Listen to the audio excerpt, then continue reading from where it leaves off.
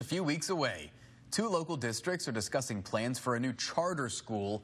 This morning and Only on 4, Pittsburgh's Action News 4 reporter Chandy Chapman has a closer look at the plans and the advocate helping with the project. A new charter high school focused on entrepreneurship could be a reality right here in Penn Hills.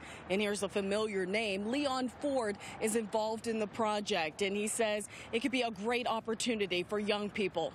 This building along Rodii Road in Penn Hills could be where dreams come true for high schoolers. Leon Ford and officials in the Penn Hills and Woodland Hills School District are leading the way for it to become Dominus High School, a charter school for entrepreneurs. We're providing the youth with those tools and resources so that they can dream big, but also have the action and the steps behind the dreams to, actualize their dreams and make it a reality. Back in 2012, Ford was shot by police and paralyzed.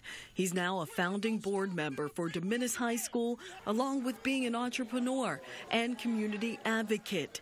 The Penn Hills School District sent us a statement saying, in part, Penn Hills School District recently received notice from Dr. Wayne Jones of an anticipated new charter high school. Ford says local businesses will be involved to serve as mentors and be part of a pipeline to success. When we think about jobs that exist now and jobs that exist in the future, from philanthropy, law, AI, you will learn how to, create business plans, but also be connected to entrepreneurs within the community in that field who can help make it a reality. Ford says creating an environment that shapes future entrepreneurs is a win-win for the Pittsburgh area. One of our region's biggest flaws is that we don't retain our greatest talent, right? And so how do we, provide a ecosystem where our talent is not moving out of the city for opportunities?